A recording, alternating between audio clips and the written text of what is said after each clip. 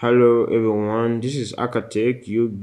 In this video, I'm gonna show you how to remove a user from your data share bundle. How to remove a user or a number from your data share bundle. So to do so, get to dial the code, which is *160 *160 hash. That's the code to dial on your phone.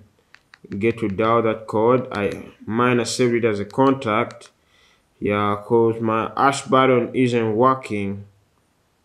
So, but I have to show you this. So get to option number 2 over here. Get to option number 2. Get to option number 2. Get to choose option number 2. So until this menu, go down to option number 7, data share. Data share, option number 7, data share.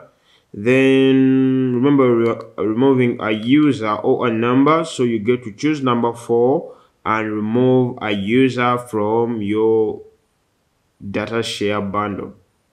Yeah, that's it.